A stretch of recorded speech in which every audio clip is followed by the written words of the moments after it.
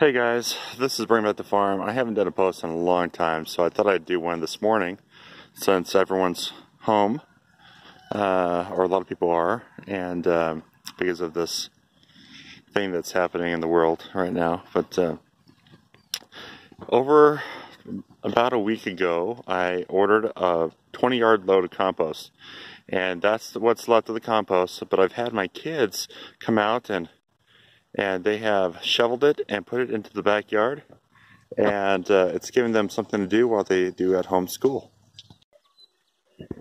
And then what my kids do with the compost is they bring it back here and they put it in my garden. And this is no ordinary garden this year.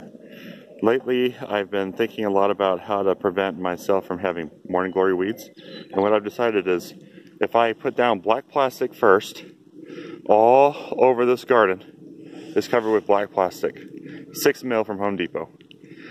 And then I put my boxes on top, and then I put all the compost around the boxes to hold the boxes in place.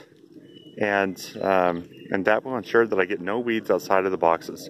Now, the other side of the garden is still normal, and I've been doing this for years in the orchard, and I get no weeds.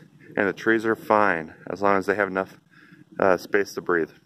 And but it's worked really, really great. This is a good idea if you are looking for something to do and have your kids at home with you. Have them first order a load of compost and have them help you out by moving it to the backyard.